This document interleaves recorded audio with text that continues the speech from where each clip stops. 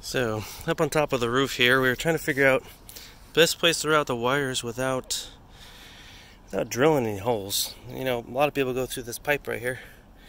And I don't know about on this particular trailer, but I've seen it done through the pipe. But I had another thought, because right here's our antenna that goes up for the TV. And there's a little spot right here with a boot.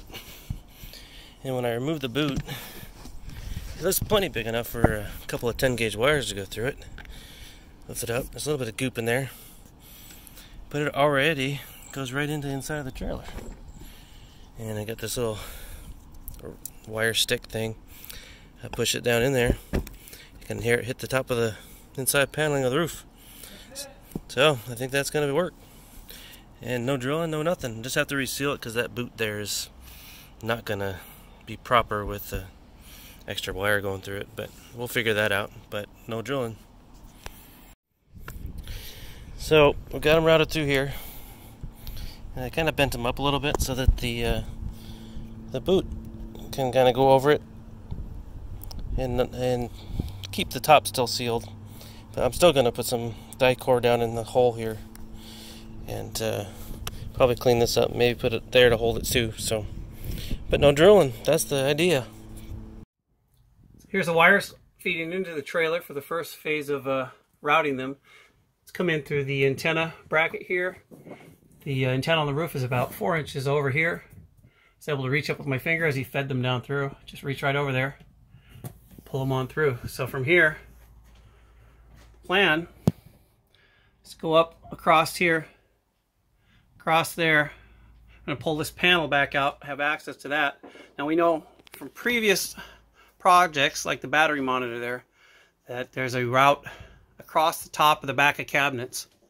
It's a channel or a tube back there, and the wires run down behind this false wall here, this 45-degree wall, to where this outlet is, and then we can feed them down under our cabinets where the main switch breaker is, and all the whole wire bundle comes in through under the floor of the trailer. So the wires coming through here, up to the top up here, and we just managed to get it to pull down through over here using another existing wire I was going to use for the battery monitor. But since it was already routed, it's hard to get the fish tape through there, so we just use this wire to pull it through, and then we'll pull it back through using we have a piece of paracord also tied there, so we'll just pull the other one back through again.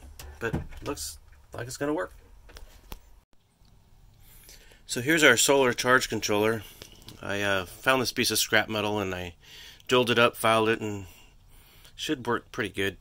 We have it mounted here with some screws, and then I have this adapter to talk to the inverter, and then this is a Raspberry Pi, which I have these USB ports connected, or will be connected to the charge controller and the battery monitor, and connected to the adapter here. But this has I drilled some holes so I can mount it.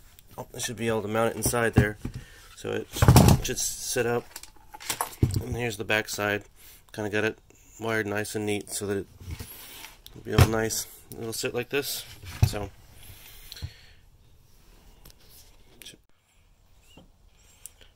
I started the process of cleaning up the wires a little bit.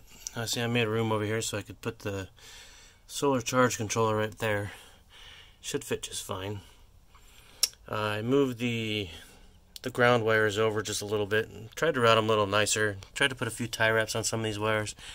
It's still a little bit of a mess, but at least I have room for the charge controller. That was my main goal for today. I don't have time to continue, so I'm just gonna button this back up. It's all back together, so should work out though. Before I put the circuit breaker in, this is actually the AC side. You can see that there's another mount for another breaker for an AC breaker back there. But I don't want to take a chance of it shorting out in any way to the DC one I'm going to put in here. So I did put a piece of heat shrink. I don't know if you can kind of see it in there.